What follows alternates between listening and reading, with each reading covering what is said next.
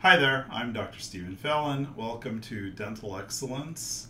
And for today, this is the 10th video in my Dental Excellence video series. And for today, I'd like to share with you retraction cord placement for the porcelain veneer patient.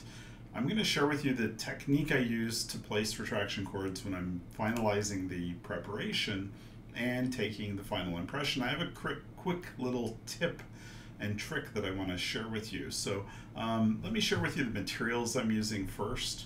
And the material that I use, I like the Ultra Pack cords from Ultradent.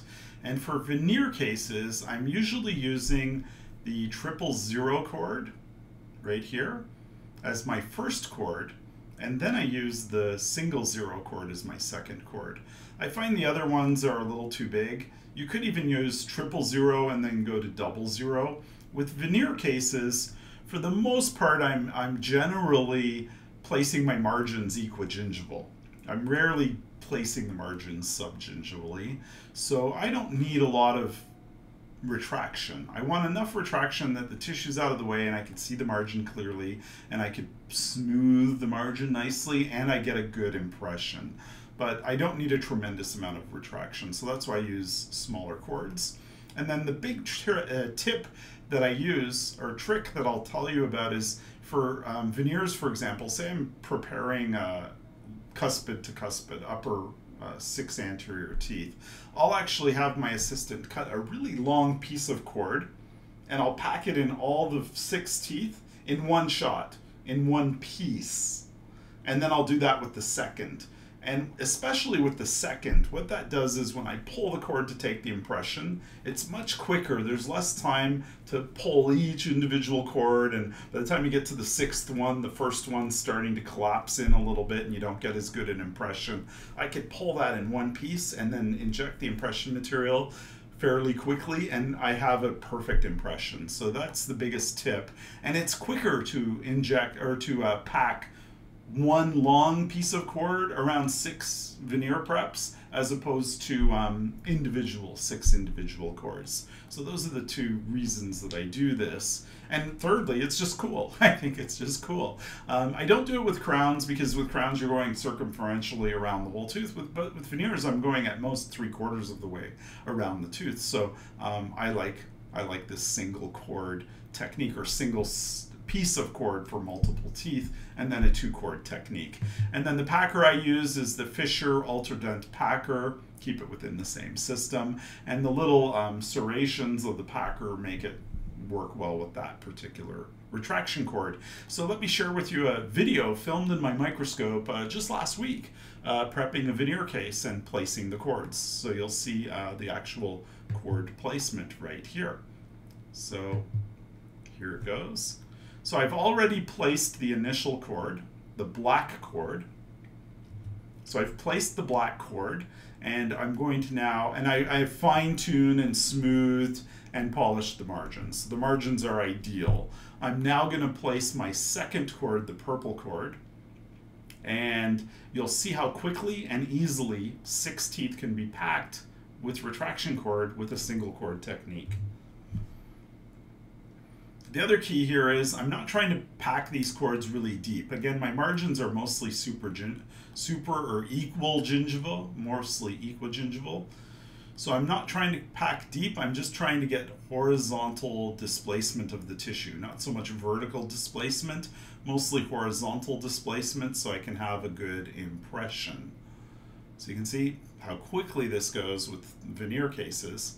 And this was a case where I am restoring teeth that were restored with veneers from almost 20 years ago. So I have to use the, we've broken contact with this case because of the previous veneers. The good news though, this previous veneer case didn't overly prepare the facial enamel. So I have good facial enamel to bond my new veneers to. So the previous dentist didn't overdo the preparations, which is nice. But they are prepped interproximally more than I usually would in most cases. If you look at, and you've been following me, you'll see that I don't prep all the interproximal contacts out in most of my veneer cases. I usually leave the contacts intact. But look how quickly I can pack these cords. Like this is now 4 teeth done, and they're perfectly horizontally displaced. Now I'm going to do the last one. You can see my assistants made this one piece of cord fairly long. It's in fact too long for the space. I'd rather, I always tell her, make it a little too long, not a little too short. A little too short completely kind of defeats the purpose of what we're trying to do here. A little too long is no big deal. You'll see what I do with a little too long. We basically decide to give this a little cut. So I'm going to tell her just cut it right here. Easy enough to cut. And then I'm in good shape. So I'm going to hold it up, hold the piece that I don't want cut, and she'll come in with the scissors, cut that. I have a little excess, no big deal.